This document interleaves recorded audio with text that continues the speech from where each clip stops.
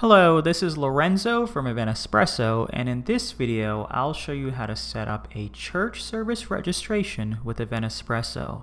If you're planning an event like a worship service, Sunday service, or a mass, then this video is for you.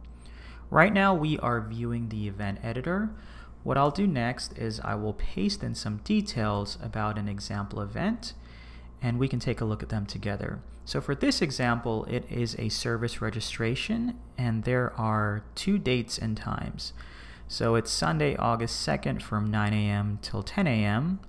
Then there is a second service later in the day at 11 a.m. till 12 p.m. And then we'll have two registration options, so one for that 9 a.m. service and one more for that 11 a.m. service. So those are the details that we'll be working with. Let's continue with this setup by entering in a title. So I'll click up here at the top for the title, and I'll enter in Sunday, August 2nd services. Then I'll scroll down to the date, times, and tickets area here. So the first date and time that we have is August 2nd from 9 a.m. till 10 a.m. So what I'll do is I'll come to this event start area here, click on it, and then choose the correct date, and then use the slider here to move that to the correct time. Okay, so August 2nd, and then I use the slider to move it till 9 a.m. So I'll click on done, and now I'm going to click on this date and time here to set that end time. So again, August 2nd, and then we'll use the slider and move it back until 10 a.m. and then click on done. So we've just set up that first date and time. Now it's time to set up that secondary service, which is 11 a.m. till 12 p.m. What you can do to save a little bit of time is to use this duplicate icon here. So what I'll do is I'll click on it, and it creates a copy of that original or existing date time. And then we can click on that and then just update the details. So we'll shift that from 9 a.m. till 11. And it is automatically bumped that hour so that it matches up correctly. So to add a little bit of clarity, what we can do is add in a name for each of these. So we'll say 9 a.m. service and then 11 a.m. service. Okay, so we've got those dates and times set up. Next, it's time to set up the registration options. So what I'll do is I'll rename this default free ticket to 9 a.m. service. We'll leave that start date and time, and then we'll adjust this sell until time. This time and date that is set here is the time and date that you would like the system to close out registration. So let's say we would like to allow registrations up until an hour before. In our case, the first service begins at 9 a.m., so this will close out an hour before at 8. So I'll click on done. And there are no fees or charges for this event, so we'll leave that at 0.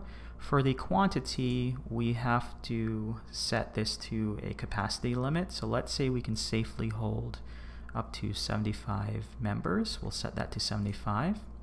Okay, so we've just set up that first registration option. Now what I need to do next is to set up that second registration option for that second service. Again, to save a little bit of time, what we can do is use that duplicate icon here, and I'll click on it. And what that does is it creates a copy, and then I can go in and just adjust the details that I need to. So I've updated the title. Let's leave that the remaining details here. And now what I need to do is to adjust the access for the registration options and the date times. The simplest way to think about this is to say if someone registers for the 9 a.m. service, that they are being booked or registered for just that service. Let me show you what this means. I'm going to come up here and hover over this gear icon for that 9 a.m. service. Then I'm going to click on it. And right now, that 9 a.m. service is connected to the 9 a.m. service and also the 11 a.m. service. So what I'm going to do is drop or disconnect the 11 a.m. service by removing that check mark. And then I can click on close.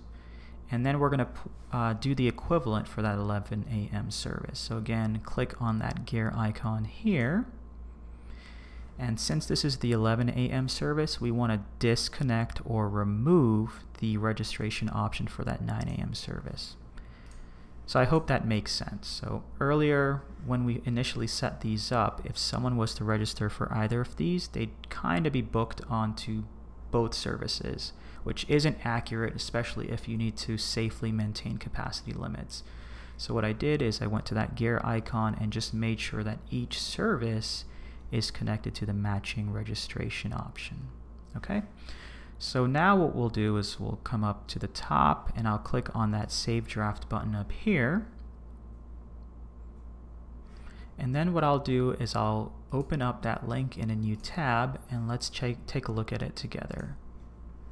So here is the event that we set up together. Again, this is for church services and we are offering 2 service slots. So we have a 9 a.m. service and we also have an 11 a.m. service.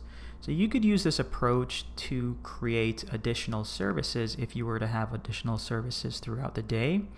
This approach will also work if you have a single service. For example, let's say you just have a service at 9 a.m. That will also work for you. So let me go back to this other tab here. So the next step from here would be to come down, select your venue, which would be your church location. Of course, update the details here so they're tailored towards your organization, and then click on Publish. And once you do that, then your members and guests can start registering for your services.